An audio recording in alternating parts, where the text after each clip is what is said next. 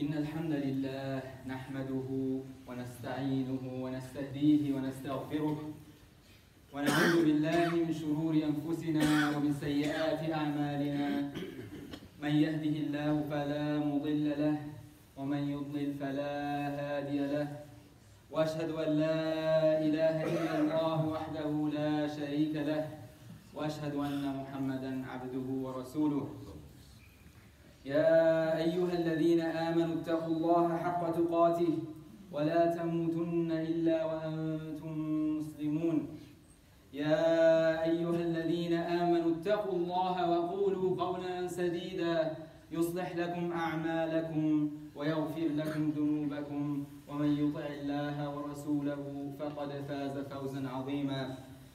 أعوذ بالله من الشيطان الرجيم. إياك نعبد وإياك نستعين.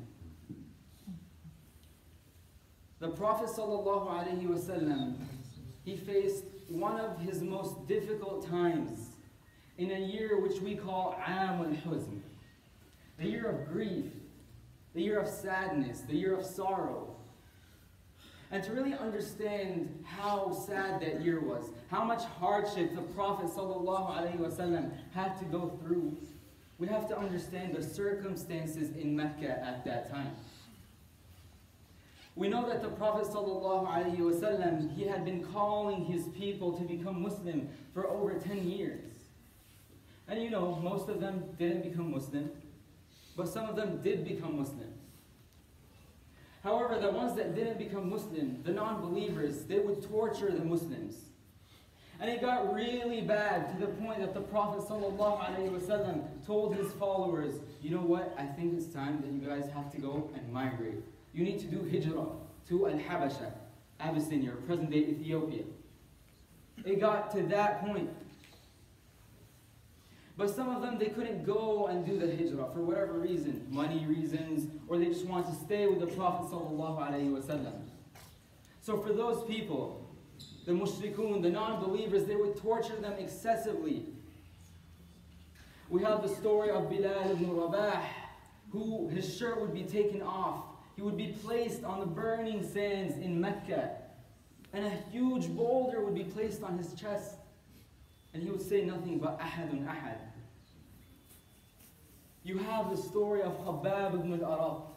Hot, burning iron would be placed on his back to the point that his back would start sizzling. And you can smell his skin burning off. And then you have the family of Yasir, who were placed in the streets and killed in broad daylight. That was the kind of suffering, that was the kind of torture that the Prophet ﷺ and his companions had to go through. And throughout these times, the Prophet ﷺ, he had a few things to keep him motivated. A few things to tell him, you know what, you can do it. Keep going. Don't worry about it. The first and most important thing, of course, was knowing that Allah subhanahu wa ta'ala had his back. Knowing that no matter what happened, Allah subhanahu wa ta'ala was there for you at the end of the day. So he had that.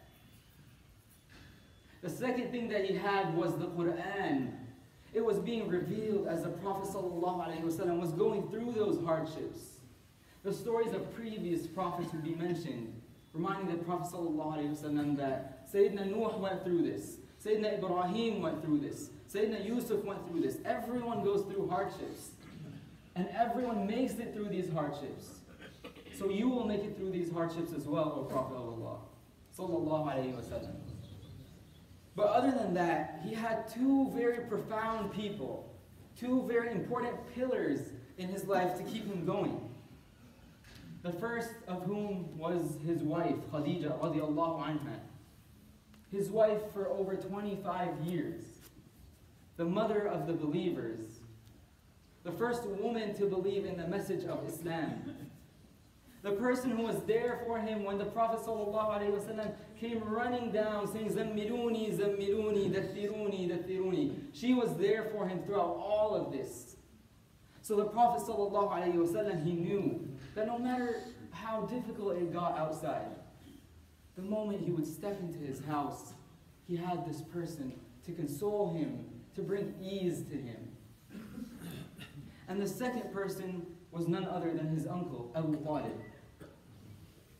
And for us to understand the relationship between the Prophet ﷺ and Abu Talib, we have to realize that he wasn't just an uncle to the Prophet. You know, for many of us, we see our uncle maybe once or twice a year during Eid or something like that, and then we never see them again for the year. For the Prophet ﷺ, he was his father figure. Because the Prophet ﷺ, his father passed away before he was even born. His mother passed away when he was just 6 years old. His grandpa passed away at 8 years old. And from that point, until he got older, he was taken care of by Abu Talib. Those were the two pillars that the Prophet ﷺ had in his life. And during that year, during Am al-Huzn, during the year of grief, the year of sadness, the year of sorrow, he lost both of these people. First, he lost his wife, and as I mentioned, the person who was always there for him for 25 years. She passed away. And then the scholars say about 3 weeks after that, Abu Talib also passed away. And I want you to imagine someone who you care about so deeply.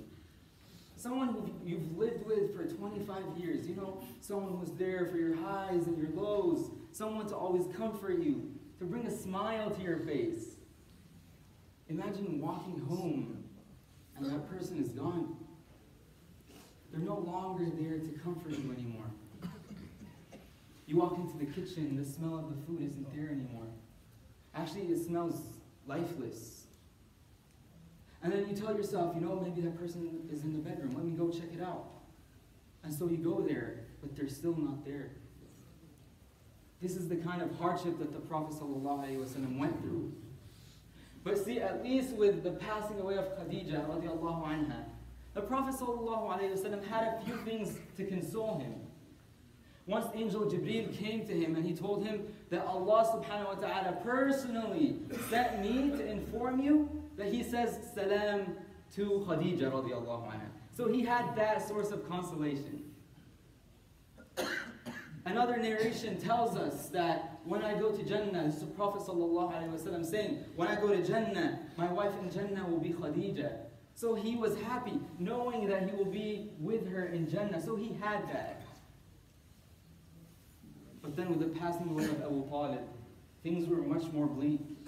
Things were much more sad.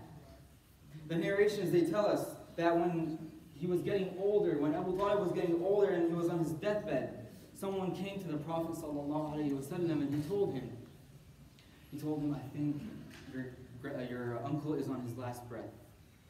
So the Prophet ﷺ, he rushes to his uncle's side, goes in the room, kneels down next to him, grabs his arm, and tears begin to flow from his face. And then the leaders of Quraysh are also there, because Abu Talib was one of the leaders. So you have people like Abu Jahl surrounding him. So the Prophet ﷺ, he whispers in the ear of his uncle Abu Talib, and he tells him, "Oh uncle, say these few words so that I can intercede for you on the Day of Judgment. Just say, Ashhadu an la ilaha illallah, so that I can stand in front of Allah subhanahu wa ta'ala and ask for forgiveness for you." And the narrations, they say that Abu Talib begins to move his lips. And at that point, Abu Jahl realizes this, and he tells himself, is he really going to become Muslim? I need to do whatever it is to stop him from becoming Muslim. So he goes to Abu Talib and he tells him, are you really going to leave everything that you've worked hard for throughout your entire life just to follow this new religion that your nephew came up with? Are you really going to ignore your forefathers just because of this new religion? Your family would be ashamed if you did that. And at that point, Abu Talib, he got weak and he couldn't resist.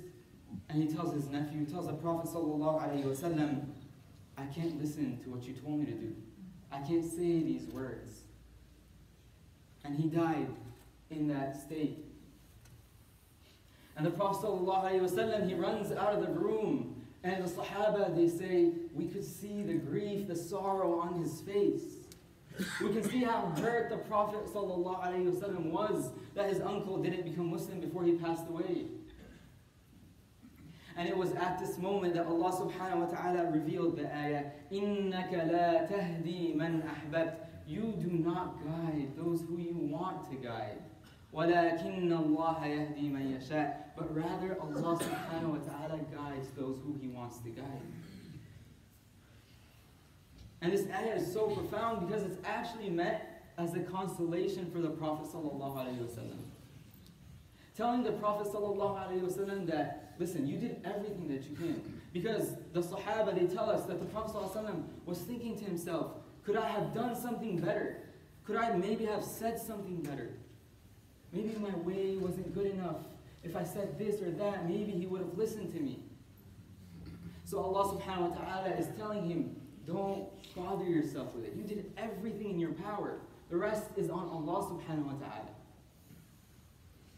And subhanAllah, the Sahaba, they remembered this so vividly that even 10 years later, during Fath Makkah, when Abu Bakr brings his father to become Muslim, his father whom he preached to for 20 years to become Muslim.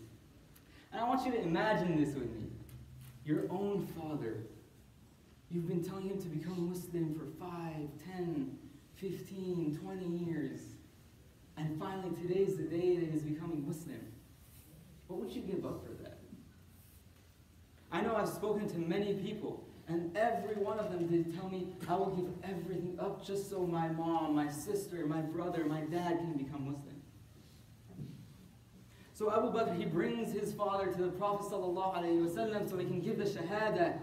And at that point, while he's giving the Shahada, Abu Bakr begins to cry. And the Prophet ﷺ looks at him and tells him, surely you're crying because you're happy, Abu Bakr. You should be happy, this is a great day. And Abu Bakr looks at him, radiallahu anhu, and he says, these are tears of sadness. And the Prophet ﷺ, he's shocked. Tears of sadness. Your dad's becoming Muslim. That's one of the best things that can happen. What's wrong? What's up? And Abu Bakr tells him something so powerful. He says, I remember the day that your uncle passed away as a non-Muslim.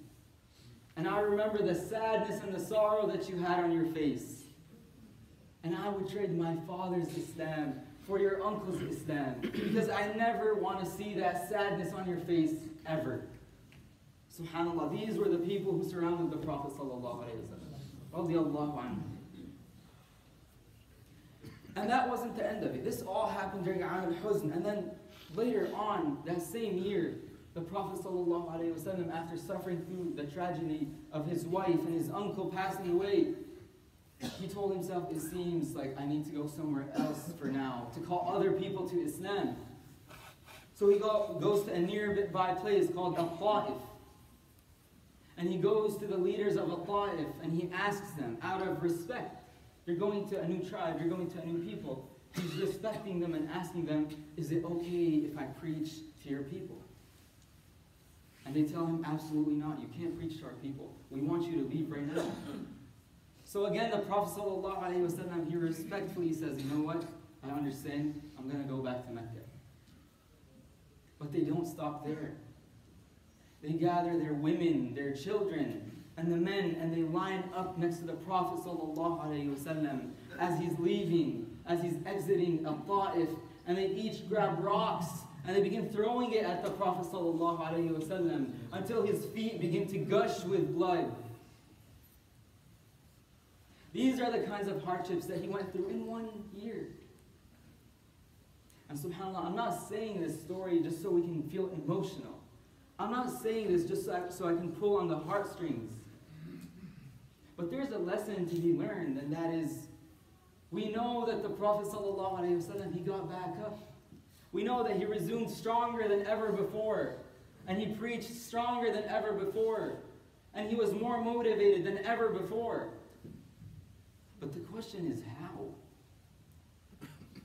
How do you pick yourself back up after you've been pushed down to the ground so hard? How do you do that?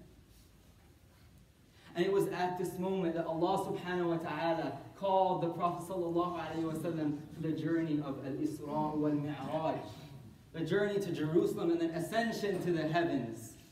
And the Prophet ﷺ, he was going with Angel Jibreel.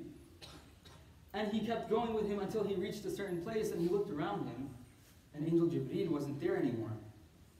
And then he looks below him and he stopped. So he tells him, "You've been with me throughout this journey, are you not going to come up?" And Angel Jibreel says, "O Prophet of Allah sallallahu alayhi wasallam, this is my limit. I can't cross this threshold. From here on out, you're the only person that can cross. You're closer to Allah subhanahu wa ta'ala than anyone, anything has ever been." So at this moment, when the Prophet ﷺ is closer to Allah than anyone has ever been, Allah gives him a gift, a special present. He gives him the gift of the 5 daily prayers to tell him, this is the cure to your hardships. This is what will keep you going. This salah is what's going to help you.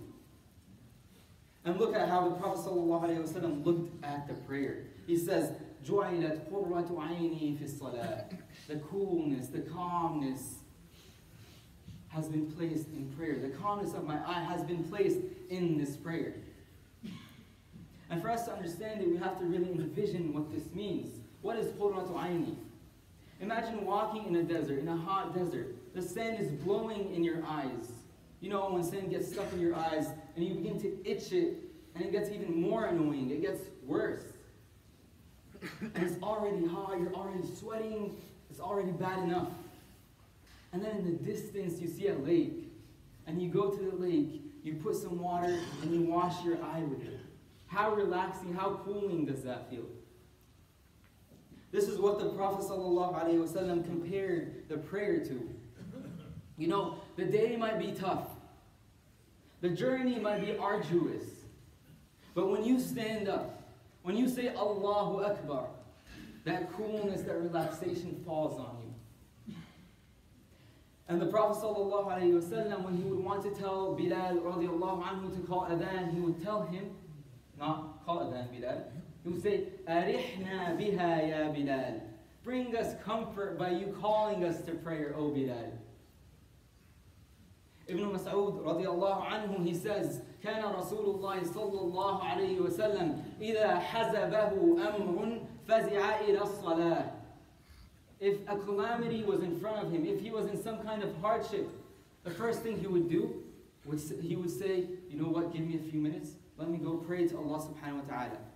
Allah subhanahu wa ta'ala will take this hardship out. And after he prays, then he deals with the situation. And that's why the Prophet ﷺ, he could pray at any time. Whether there was a storm, or whether there was an eclipse, or even on the battlefield, the Prophet ﷺ would always be praying. Because it was a source of relaxation to him. As a matter of fact, as the day got longer, as the day got harder, the Prophet ﷺ's prayer would be more intense. It would be more. For us, you know, we have a long day at work. We want to come and we want to rest and we want to sleep. We'll pray our Isha, 2 minutes, we'll go to sleep.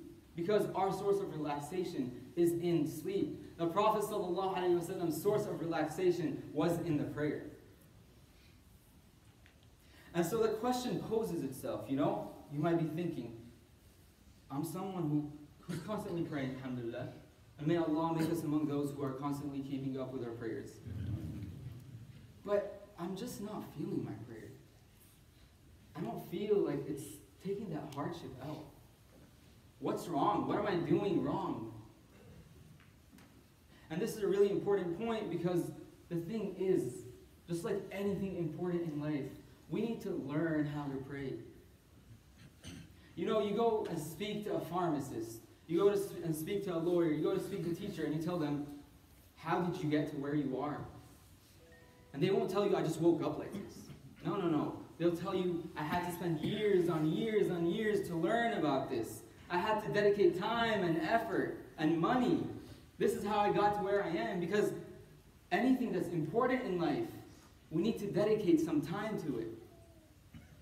Same exact thing with the prayer. We need to dedicate time to learn the prayer. And so the first thing that we have to learn is how to pray properly. What's the fiqh of prayer? But that's an easy part, you know? You can go read a few books, speak to some scholars, and they'll guide you. That's the easy part. The tough part is really understanding how to interact with our prayer. How do we feel our prayer? And to do that, we have to understand what we're doing, what we're saying. I'll give you a small example. When we say Allahu Akbar, when we raise our hands, what does that signify? Why are we raising our hands? Have you ever thought about that? Why am I raising my hands?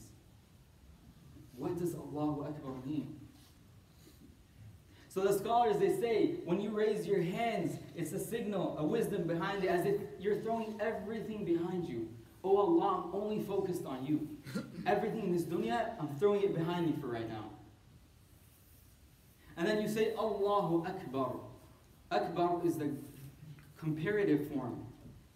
Greater. Okay, Allah is greater. Greater than what? Sure, Allah is greater than everything, of course. But in this moment, why are we saying greater?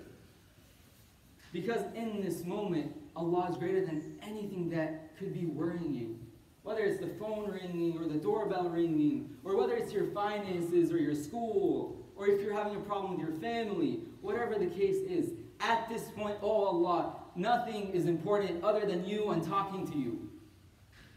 And that's why it's one thing that we repeat in prayer is Allahu Akbar, to remind us, right now the most important thing is you, oh Allah. Nothing else matters but you. A constant reminder. You know, when you read Surah Al-Duha, what does Al-Duha mean? Why is it Wal-Duha? What's the point of Wal-Duha? Is a swear, it's an oath. Swearing by the morning sunshine. Why? What's the point in that? Have we ever stopped and reflected? Because if we don't understand what we're saying or why we're saying it, then we're not really going to feel our prayer. I ask Allah subhanahu wa ta'ala to make us amongst those who feel our prayer. أقول قولي هذا واستغفر الله لي ولكم فاستغفروه إنه هو الغفور الرحيم.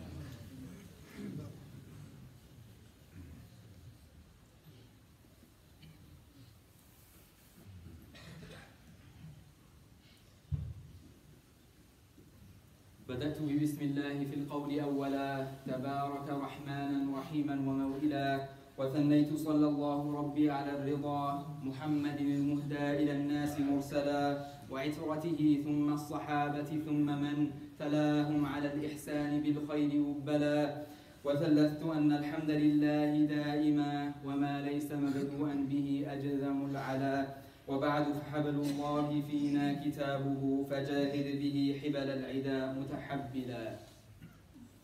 Brothers and sisters, right now we are in a very important time, both culturally and Islamically. Why? Because it's the new year. A new year signifies change. We're always thinking of what can I change? Similarly, Islamically, Ramadan is 3 months away. So we need to start implementing new change. We need to start thinking what we can improve. And immediately we start to think of all the extra things that we can add. You know, maybe I want to read a little bit more Quran. Maybe I want to give some more money. Maybe I want to come to the masjid more often. And these are all fantastic. These are all great. But what we always overlook are the basics. You know, nobody comes and says, I want to perfect my prayer. These are the basics that we have to dedicate some time to. Perfecting the fara'id. You know, when you go and you complain to your dentist, you tell him, how can I keep my teeth clean? He doesn't give you $1,000 toothpaste. He tells you what you need to do is you need to consistently brush your teeth. It might cost, what, $1 a month? But it's by consistently doing the small things. By consistently mastering the ordinary, you become extraordinary. Allah subhanahu wa ta'ala in a hadith Qudsi, the Prophet ﷺ says that Allah subhanahu wa ta'ala says, وَمَا تَقَرَّبَ إِلَيَّ عَبْدِي بِشَيْءٍ أَحَبَّ إِلَيَّ مِمَّا افْتَرَضْتُهُ عَلَيْهِ. And my slave servants, they can't get closer to me more than they can through the fara'id, through the obligations that I have placed on them. And then after mastering that, Allah subhanahu wa ta'ala says, وَلَا يَزَالُ عَبْدِي يَتَقَرَّبُ إِلَيَّ بِالنَّوَافِلِ حَتَّى أُحِبَّهُ. And then after you master that, after you master your basics, the most important things, then you can begin to add more and more.